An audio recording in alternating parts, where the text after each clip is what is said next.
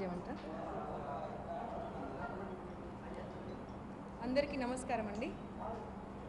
అందరూ వచ్చారా? నేను వైస్ ప్రెసిడెంట్ దశమిబాయి, కరీంనగర్ డిస్ట్రిక్ట్.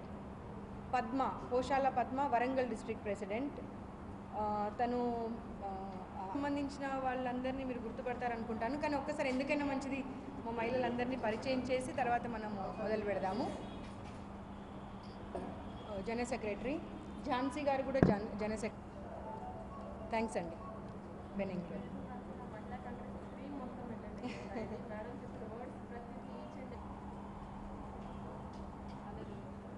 సరిపోతుందా?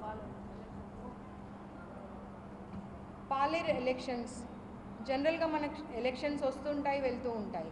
కానీ పాలేరు ఎలక్షన్స్కి సంబంధించినంత వరకు కొంత ప్రత్యేకమైనటువంటి ఎలక్షన్ అనే విషయం మనందరికీ తెలిసిందే. కేసీఆర్ గారు ప్రభుత్వంలోకి వచ్చి 2 సంవత్సరాలు అయింది. ఆ 2 సంవత్సరాల పాలనలో ప్రతి అడుగులో మహిళల పైన మహిళా వ్యతిరేకి అనేది మనకు ప్రతిసారి అది నిదర్శనము చూపెడుతూనే ఉన్నారు. క్యాబినెట్లో మంత్రిని మహిళను తీసుకోకపోవడం కానివ్వండి, ప్రతిసారి మేము మహిళా కాంగ్రెస్ తరఫున ఈ అంశాన్ని ముందు పెడుతూనే ఉన్నాము. మహిళల పైన తెలంగాణ ఉద్యమం అప్పుడు పురుషులతో సమానంగా మహిళలు పాల్గొనడం జరిగింది. అలాంటప్పుడు ఒక్క మహిళను కూడా మీరు ఎందుకు క్యాబినెట్లో తీసుకోలేదు అని అన్నప్పుడు వాళ్లకు సమాధానం ఇవ్వడానికి వాళ్ళ దగ్గర సమాధానం లేదు. అంతేకాకుండా 2 సంవత్సరాలు గడిచినా కానీ ఉమెన్ ఏ ఒక్క వాగ్దానంను కూడా కనీసం అంటే 100% ఫుల్ఫిల్ చేయకపోయినా కానీ ఎవరైనా కానీ ఆ పథకాన్ని ప్రారంభించి ఒక ఫలితాలను ఒక 10%, 20% ఇస్తారు. కానీ వీళ్ళు చెప్పినటువంటి ఏ పథకం కూడా కేజీ టు పీజీ అనండి, లేదా డబుల్ బెడ్రూమ్ అనండి, ఎన్నో ఎన్నో ఎన్నో ఉన్నాయి. అవన్నీ మీకు అన్నీ తెలిసినాయి. మళ్ళీ మనం చెప్పి సమయం వృధా చేసుకోవడం కన్నా. కానీ కాంగ్రెస్ ఇవాళ ఎవరన్నా ఇందిరమ్మ ఇండ్లలో ఉంటున్నారంటే అది కాంగ్రెస్ పార్టీ చలువ వల్లనే ఉంటున్నారు. ఇవాళ పెన్షన్స్ తీసుకోగలుగుతున్నారు.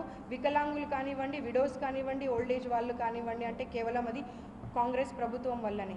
కాబట్టి మేము పాలేరులో ఉన్నటువంటి నియోజకవర్గంలో ఉన్నటువంటి అందరూ సోదరులందరికీ విజ్ఞప్తి చేస్తూ ఉన్నాము.